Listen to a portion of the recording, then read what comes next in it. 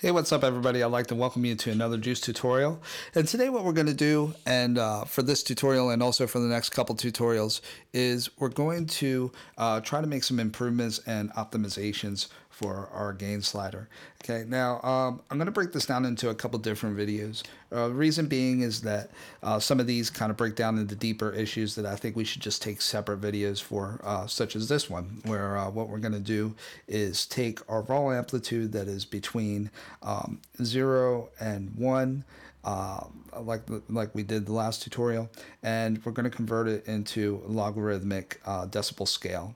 Okay, so as you probably remember from our last tutorial, when we were moving our volume slider along that last 25%, we weren't really getting much of a fluctuation in our volume, and the reason for that is that as humans we hear volume logarithmically rather than linearly, which means that as volume gets louder, we hear differences in volume less. Okay, so we can tell differences. So if something is, let's say, I'm gonna say 10 decibels. I say decibels in quotes because decibel isn't really a volume of measurement. It's a comparison of two measurements, but we won't get into that. But let's say we had two volumes that were really low and they had a 10 decibel difference. Okay, we would hear the difference between those two volumes greater than if we had two massively loud volumes that were 10 decibels apart. We probably wouldn't hear much of a difference in their amplitude or volume. Okay, so I hope so what we need to do is we need to make this slider more useful, where we're basically hearing what we perceive to be a linear change in volume along the slider, but is in fact a logarithmic change. So it's kind of a it's a illusion, so to speak. So what we're going to do is we're going to do this using an equation. Now, one reason that I've decided to separate this out into another tutorial is because we get into this question of the implementation of mathematical equations in our code, which is a very big thing that I know I struggle with it, and I'm sure that some of you struggle with it. Taking these equations that we find in books and on websites, and really trying to take them and adapt them to code. But I'm hoping that as we kind of journey along, we can both get better with implementing these into our code, so we can kind of grow together. Okay, so this first equation is something that I got from a book, and the book was recommended to me.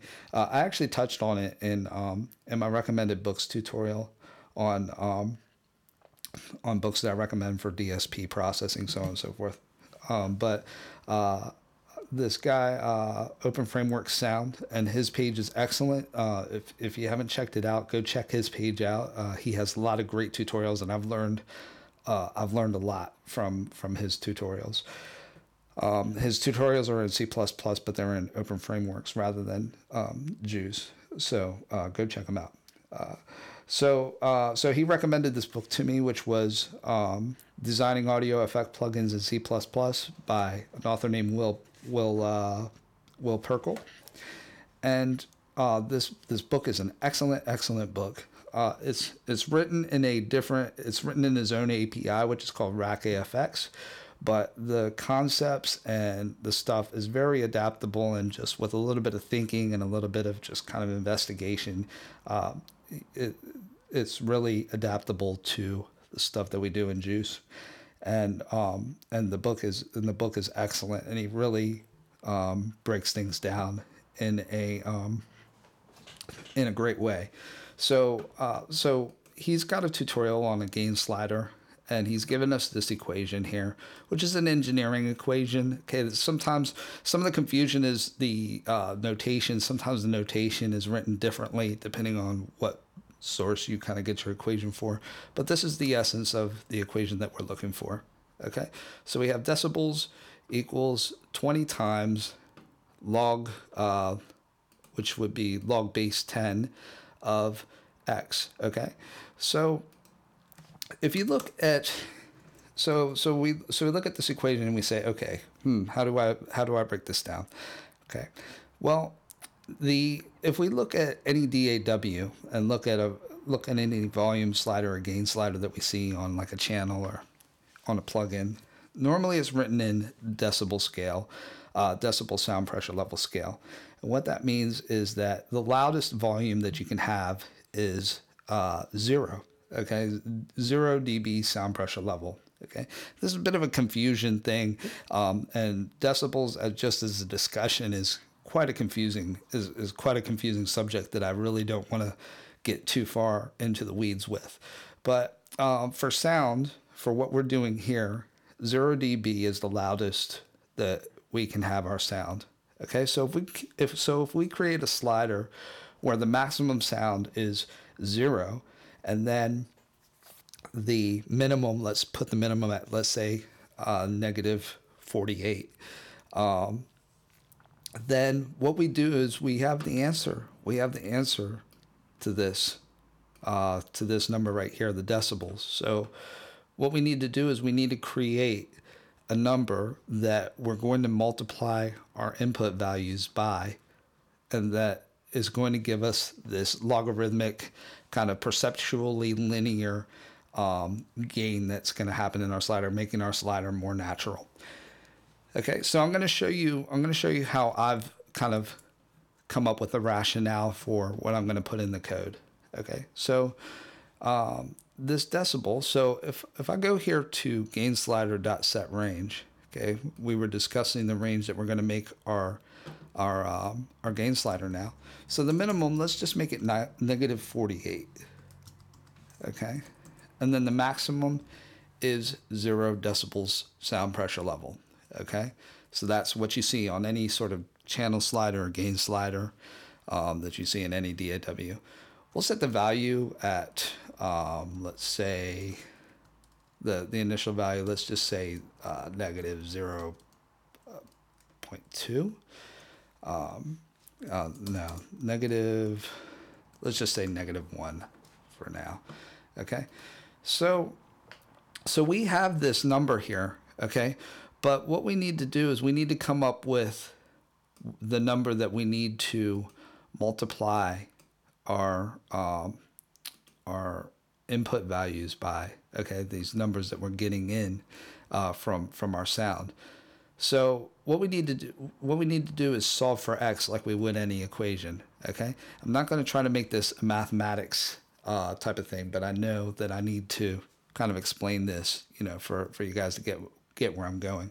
Okay, so what we could do, like any equation, we can just take this, solve for x. First thing we need to do is divide both sides by 20. Okay, so if I take this, I divide both sides by 20, I should get decibels divided by 20 equals the log x. Okay, so now we have this. Okay, so if we have this, if you don't know what a logarithm is, I suggest you check out a tutorial. I can link you to a really good tutorial for that below, and I'll do that in the description. Okay, because you must know what a logarithm is in order to be able to work with sound. Okay, so to get rid of this log, okay, log is understood if we don't have any number here beside it.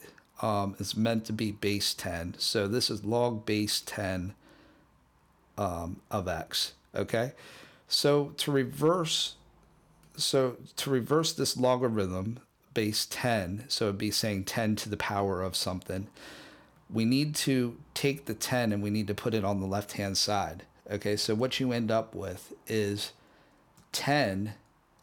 I'm going to write this because I can't seem to find my arrow key for the formal mathematical notation, but I'll just write it out in words. 10 to the power of decibels divided by 20, okay, equals x. Okay, and if you're not sure how I got that, I will link you to a tutorial below, and she's really good and she does a great job of explaining logarithms and how you can kind of switch them around and solve for them. Okay, but so now we have x on its own. okay? And X is what we have. This X is this processor.raw volume. Okay, that's the number that we're multiplying times our values that are coming in for our sound. Okay, so we need to change this now. So now we can just take this and we can just start filling in the blanks of what we know. So we have decibel divided by 20. Great. Okay, that's pretty easy. Okay, so we got 10 to the power of. Okay, so you have your math library for C++ that's already in Juice. So what we could use is the PAL function. Okay, and then what you have is your base. So our base is 10, and then what power are we putting it to? Gain slider dot get value divided by 20. Okay, and as we showed you earlier, the range that we have for this gain slider dot get value is minus 48 to 0 dB SPL. Okay, so I think that's all we need to do. Okay, I've set an initial value. Okay, let's just build this, see if it works. So I've tried to explain this the best way that I can. I hope that this was helpful for you, because it's hard for me not to delve any more into this without getting deeper into the math, and we can get quite easily tangled in the weeds with this. Okay, trying to explain the code, trying to explain the math, trying to explain the the theory. It's a lot to explain. So and like I said before, this is something that I struggle with myself and that I'm trying to get better at. But hopefully with experience we can just grow with this. Okay, so I'm just going to add an audio track here. Do the same thing that I did before, which is just add our gain plugin, and then I'm just going to pick a loop here.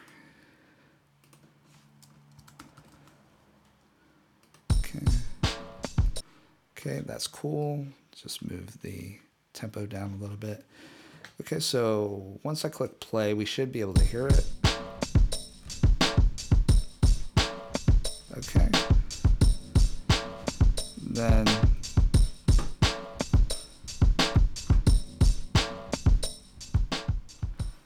okay, so I hope you guys can hear this. I think I routed it right. But what you're hearing now is you're hearing a linear change in volume.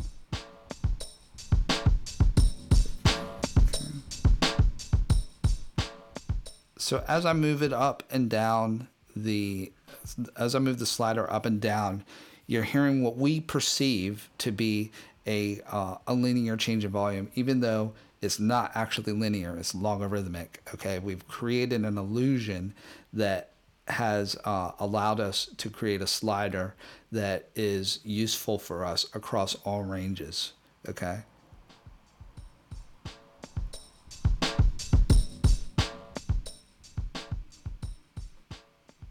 Okay. There's actually another way that you can do this in the code as well that I should touch on. It's a little bit hacky, but we did it. We did it in one of our past tutorials, which is I think it's called set skew at midpoint. So it's in the slider class. Okay, let me find the slider class.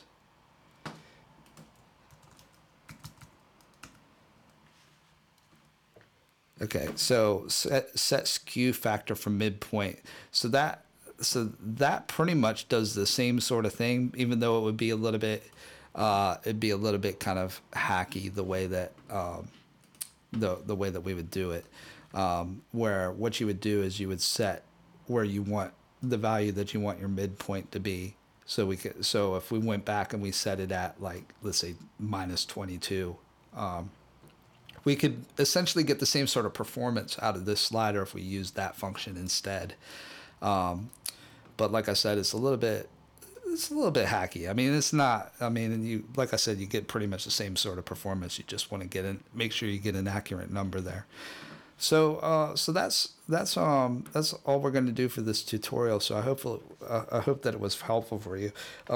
I've been actually getting a lot of good comments about different ways that we can optimize this slider, and some different requests as well. There's a guy, I think his name's Burnt Bagels. He's one of the subscribers who put up some nice code for a way to. So some subscribers have said that they've been getting a artifacts when they try to switch the values really quickly. As you can see, when I try to switch the values really quickly, I don't get any sort of artifacting or anything. But some people have that. I think it might be their sound card or computer or something. I think sound card. So there's a way that you can actually apply like kind of a volume ramp, so that when I move from this value to this value very quickly, it applies kind of a ramp that will not go to that value immediately, but will just kind of increment it a little bit slower, so you don't get that artifacting. And that's something that we could look at for next tutorial. But if you can't wait, there's a guy that commented on my last video. I think his name's Burnt Bagels. He posted up some code, which he got from I think he got it from the Juce website, and it's good. And we can go through that for the next tutorial, and along with an explanation for it. Okay, so I hope that was helpful for you. Any questions or comments, just leave them below, and I will see you next time.